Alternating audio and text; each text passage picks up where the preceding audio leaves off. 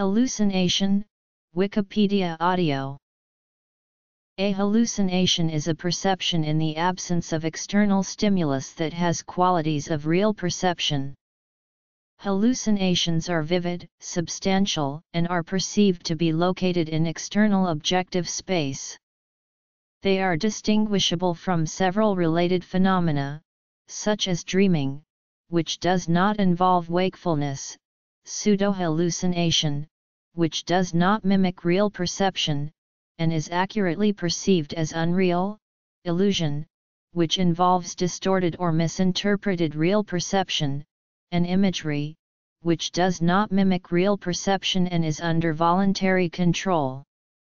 Hallucinations also differ from delusional perceptions, in which a correctly sensed and interpreted stimulus is given some additional significance.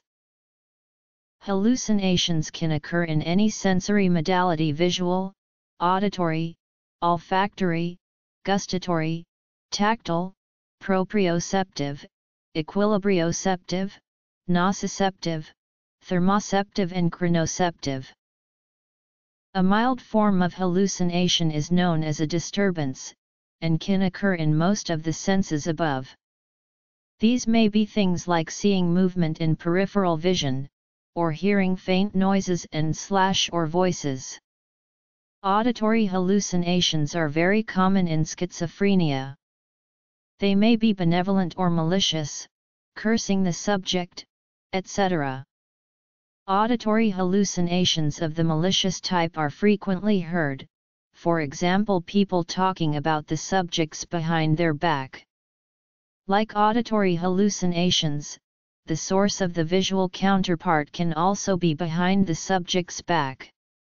Their visual counterpart is the feeling of being looked or stared at, usually with malicious intent. Frequently, auditory hallucinations and their visual counterpart are experienced by the subject together. Classification: Hypnagogic hallucinations and hypnopompic hallucinations are considered normal phenomena. Hypnagogic hallucinations can occur as one is falling asleep, and hypnopompic hallucinations occur when one is waking up. Hallucinations can be associated with drug use, sleep deprivation, psychosis, neurological disorders, and delirium tremens. The word hallucination itself was introduced into the English language by the 17th century physician Sir Thomas Browne in 1646 from the derivation of the Latin word hallucinare, meaning to wander in the mind. For Browne, hallucination means a sort of vision that is depraved and receive its objects erroneously. Simple visual hallucinations are also referred to as non-formed visual hallucinations and elementary visual hallucinations. These terms refer to lights, colors, geometric shapes, and indiscrete objects. These can be further subdivided into phosphenes, which are SVH without structure, and photopsias, which are SVH with geometric structures. Complex visual hallucinations are also referred to as formed visual hallucinations. CVHs are clear, lifelike images or scenes such as people, animals, objects, etc. Hallucinations may be manifested in a variety of forms. Various forms of hallucinations affect different senses, sometimes occurring simultaneously, creating multiple sensory hallucinations for those experiencing them. A visual hallucination is the perception of an external visual stimulus where none exists. Alternatively, a visual illusion is a distortion of a real external stimulus. Visual hallucinations are separated into simple and complex. For example, one may report hallucinating a giraffe. A simple visual hallucination is an amorphous figure that may have a similar shape or color to a giraffe, while a complex visual hallucination is a discrete, lifelike image that is, unmistakably, a giraffe. Auditory hallucinations are the perception of sound without outside stimulus. Auditory hallucinations are the most common type of hallucination. Auditory hallucinations can be divided into two categories: elementary and complex. Elementary hallucinations are the perception of sounds such as hissing, whistling, an extended tone, and more. In many cases, tinnitus is an elementary auditory hallucination. However, some people who experience certain types of tinnitus, especially pulsatile tinnitus, are actually hearing the blood rushing through vessels near the ear.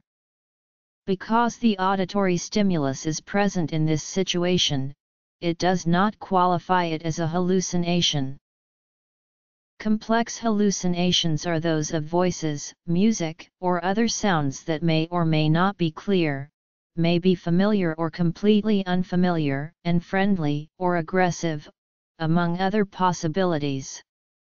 A hallucination of a single individual person of one or more talking voices are particularly associated with psychotic disorders such as schizophrenia, and hold special significance in diagnosing these conditions. If a group of people experience a complex auditory hallucination, no single individual can be named psychotic or schizophrenic. Another typical disorder where auditory hallucinations are very common is dissociative identity disorder. In schizophrenia, voices are normally perceived coming from outside the person, but in dissociative disorders they are perceived as originating from within the person, commenting in their head, not behind their back. Differential diagnosis between schizophrenia and dissociative disorders is challenging due to many overlapping symptoms, especially Schneiderian first-rank symptoms such as hallucinations. However, many people not suffering from diagnosable mental illness may sometimes hear voices as well. One important example to consider when forming a differential diagnosis for a patient with paracusia is lateral temporal lobe epilepsy.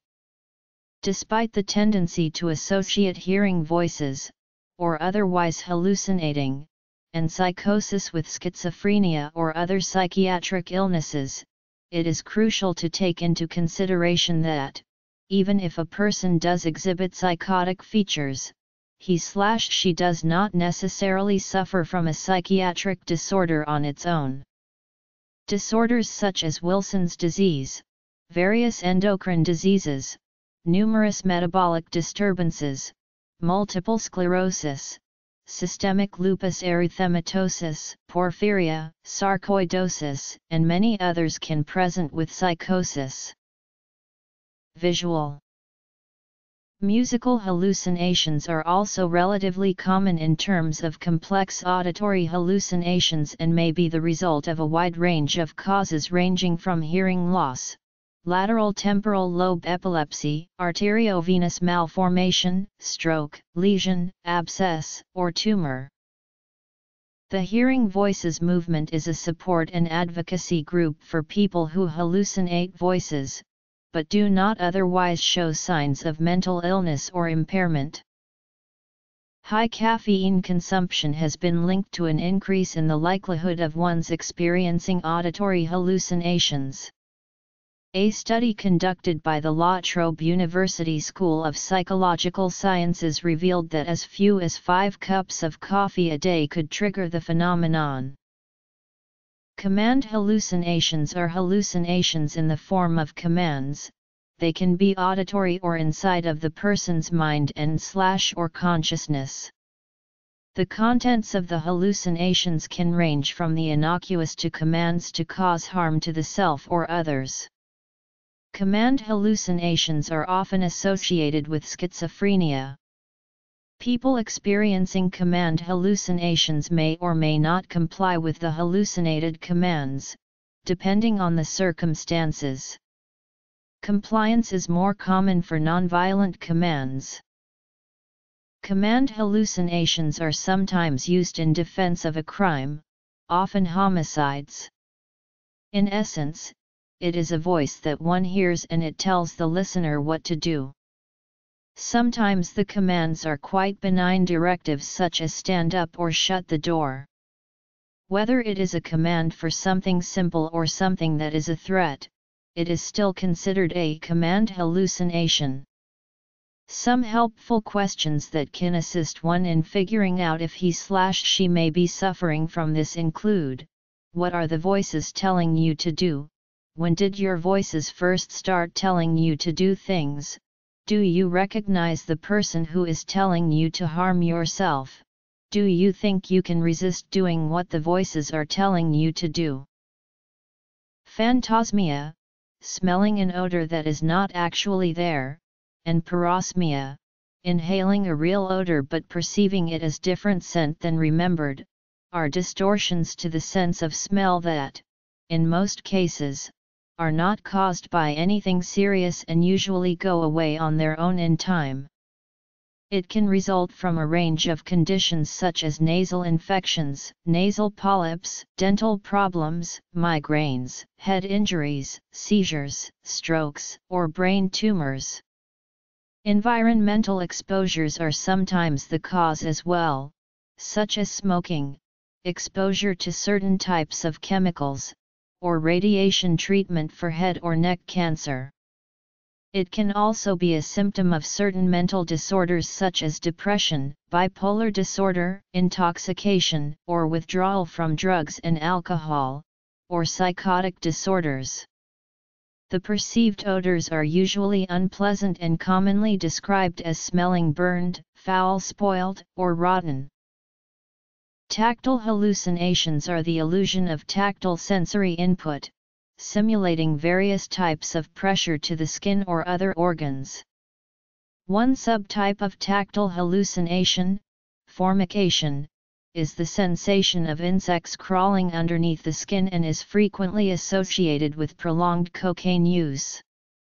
However, formication may also be the result of normal hormonal changes such as menopause, or disorders such as peripheral neuropathy, high fevers, Lyme disease, skin cancer, and more. Auditory command. This type of hallucination is the perception of taste without a stimulus. These hallucinations, which are typically strange or unpleasant, are relatively common among individuals who have certain types of focal epilepsy, especially temporal lobe epilepsy. The regions of the brain responsible for gustatory hallucination in this case are the insula and the superior bank of the Sylvian fissure. Olfactory, tactile, gustatory, general somatic sensations, thought and action. General somatic sensations of a hallucinatory nature are experienced when an individual feels that their body is being mutilated, i.e. twisted, torn, or disemboweled. Other reported cases are invasion by animals in the person's internal organs such as snakes in the stomach or frogs in the rectum. The general feeling that one's flesh is decomposing is also classified under this type of hallucination. For an individual, their interaction with a particular environment is more or less defined by a hardwired set of pre-established behavioral constructs and rules of engagement that feed back consciously and subconsciously to determine an individual's behavior in a given situation.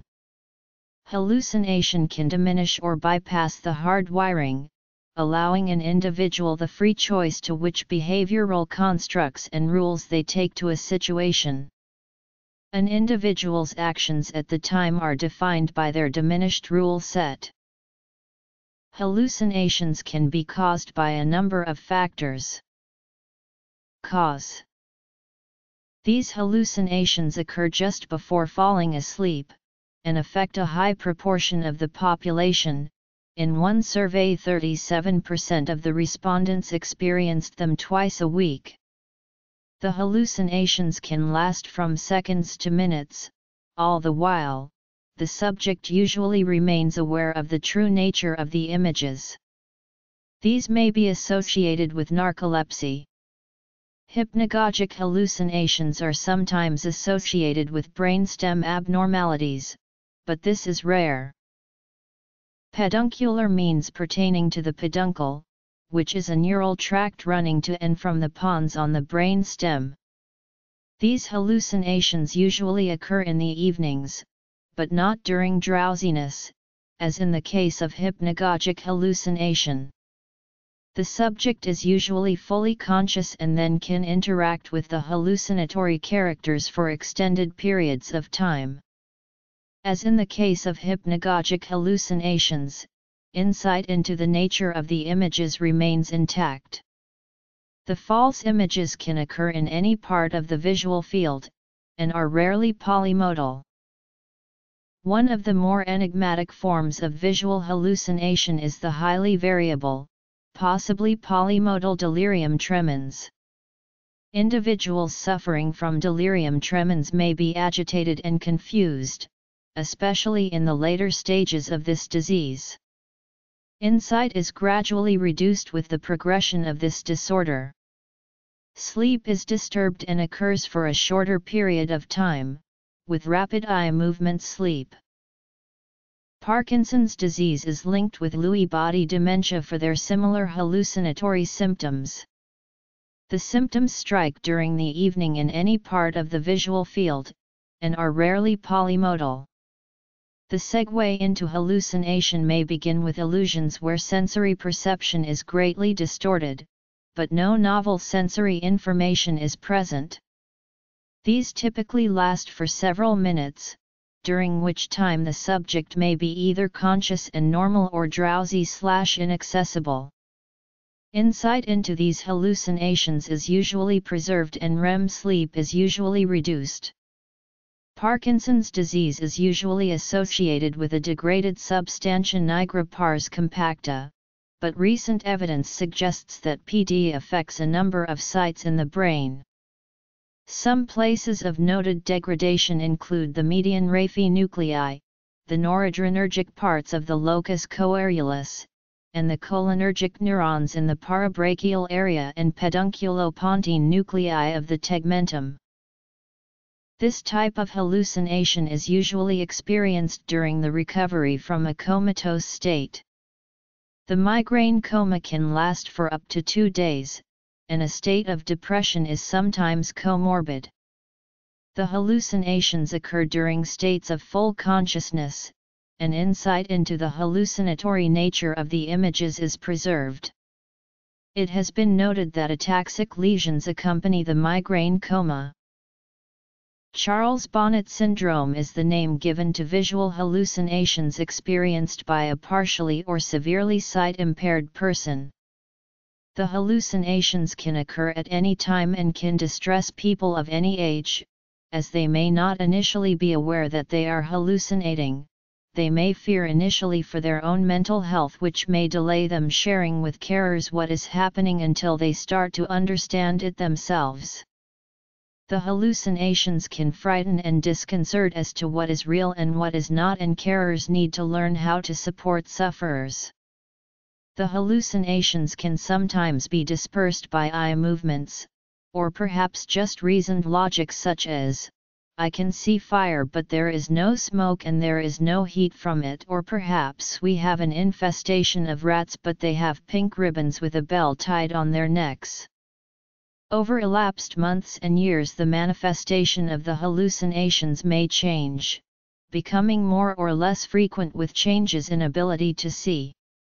The length of time that the sight-impaired person can suffer from these hallucinations varies according to the underlying speed of eye deterioration. A differential diagnosis are ophthalmopathic hallucinations. Visual hallucinations due to focal seizures differ depending on the region of the brain where the seizure occurs.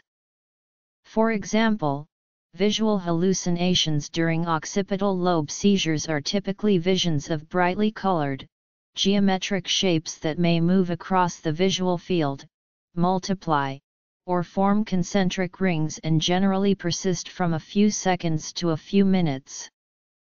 They are usually unilateral and localized to one part of the visual field on the contralateral side of the seizure focus, typically the temporal field. However, unilateral visions moving horizontally across the visual field begin on the contralateral side and move toward the ipsilateral side. Hypnagogic hallucination.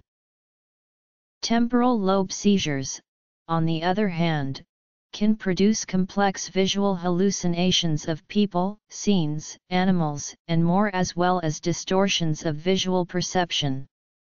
Complex hallucinations may appear to be real or unreal, may or may not be distorted with respect to size, and may seem disturbing or affable, among other variables. One rare but notable type of hallucination is hetatoscopy, a hallucination of a mirror image of one's self. These other selves may be perfectly still or performing complex tasks, may be an image of a younger self or the present self, and tend to be only briefly present. Complex hallucinations are a relatively uncommon finding in temporal lobe epilepsy patients. Rarely, they may occur during occipital focal seizures or in parietal lobe seizures. Distortions in visual perception during a temporal lobe seizure may include size distortion, distorted perception of movement, a sense that surfaces such as ceilings and even entire horizons are moving farther away in a fashion similar to the dolly zoom effect, and other illusions. Even when consciousness is impaired, insight into the hallucination or illusion is typically preserved. Peduncular hallucinosis. Drug-induced hallucinations are caused by the consumption of psychoactive substances such as deliriants, psychedelics, and certain stimulants, which are known to cause visual and auditory hallucinations. Some psychedelics such as lysergic acid diethylamide and psilocybin can cause hallucinations that range from a spectrum of mild to severe. Hallucinations can be caused by sense deprivation when it occurs for prolonged periods of time, and almost always occur in the modality being deprived. Delirium tremens. Parkinson's disease and Lewy body dementia. Migraine coma. Anomalous experiences, such as so-called benign hallucinations, may occur in a person in a state of good mental and physical health, even in the apparent absence of a transient trigger factor such as fatigue, intoxication, or sensory deprivation. The evidence for this statement has been accumulating for more than a century. Studies of benign hallucinatory experiences go back to 1886 and the early work of the Society for Psychical Research, which suggested approximately 10% of the population had experienced at least one hallucinatory episode in the course of their life. More recent studies have validated these findings.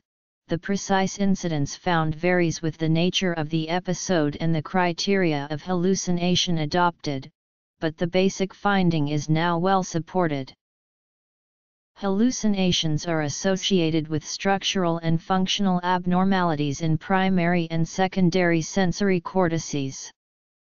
Reduced gray matter in regions of the superior temporal gyrus/middle temporal gyrus, including Broca's area, is associated with auditory hallucinations as a trait, while acute hallucinations are associated with increased activity in the same regions along with the hippocampus, parahippocampus, and the right hemispheric homologue of Broca's area in the inferior frontal gyrus. Gray and white matter abnormalities in visual regions are associated with visual hallucinations in diseases such as Alzheimer's disease, further supporting the notion of dysfunction in sensory regions underlying hallucinations. One proposed model of hallucinations posits that overactivity in sensory regions, which is normally attributed to internal sources via feed-forward networks to the inferior frontal gyrus, is interpreted as originating externally due to abnormal connectivity or functionality of the feed-forward network. This is supported by cognitive studies, those with hallucinations, who demonstrate abnormal attribution of self-generated stimuli. Disruptions in thalamocortical circuitry may underlie the observed top-down and bottom-up dysfunction. Thalamocortical circuits, composed of projections between thalamic and cortical neurons and adjacent interneurons, underlie certain electrophysical characteristics that are underlie sensory processing. Cortical inputs to thalamic neurons enable attentional modulation of sensory neurons. Dysfunction in sensory afferents, an abnormal cortical input may result in pre-existing expectations modulating sensory experience, potentially resulting in the generation of hallucinations. Hallucinations are associated with less accurate sensory processing, and more intense stimuli with less interference are necessary for accurate processing and the appearance of gamma oscillations. Hallucinations are also associated with the absence of reduction in p50 amplitude in response to the presentation of a second stimuli after an initial stimulus. This is thought to represent failure to gate sensory stimuli, and can be exacerbated by dopamine release agents. Abnormal assignment of salience to stimuli may be one mechanism of hallucinations.